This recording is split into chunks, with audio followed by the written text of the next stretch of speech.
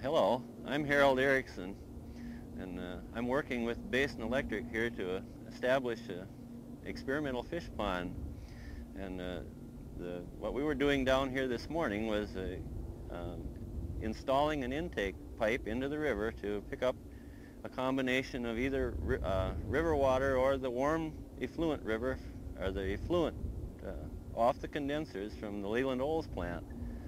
Now this water is 27 degrees warmer than the river itself, and all winter this water will be pumped from that pipe and up this pipe that comes right here in front of you, and which will be connected over to this far pond. I feel that we can get about optimum temperatures year-round by using the warm river water during the cold weather and the cooler river water during the summertime, so that we can get 2 years growth in one. The fish that we'll be stocking in here, we'll probably stock in the neighborhood of 30 to 40,000 fingerlings as soon as we get done here, which will only be in a few days, I hope. And most of these fingerlings will be used for pond stocking yet this spring, because it's gotten late enough in the season now that I was intending to feed them out and market them dressed. But I think we'll hold off basically on that part of the program until this fall, where we've got time to finish them out through this next cold season. There will be about 1,350 gallons a minute of water circulating through these ponds continuously.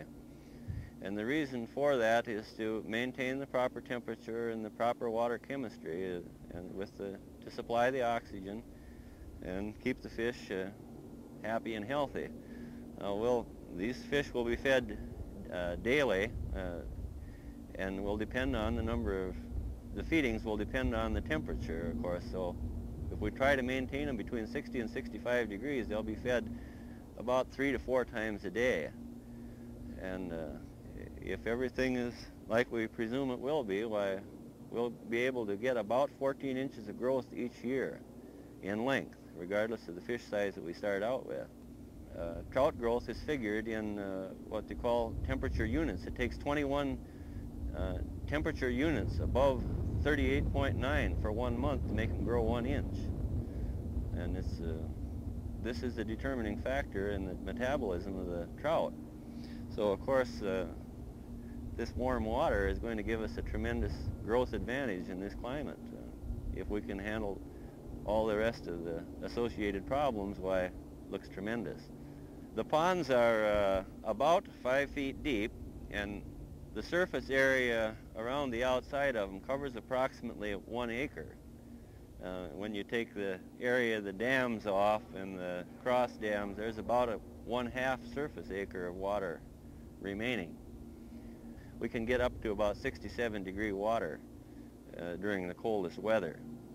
And the flow that we are going to run through them, I think that we can maintain the temperature between 60 and 65 degrees almost all of the time. Now, until we get the water in there, of course, this is speculation, and see what happens, but we feel that this is what we can achieve with it.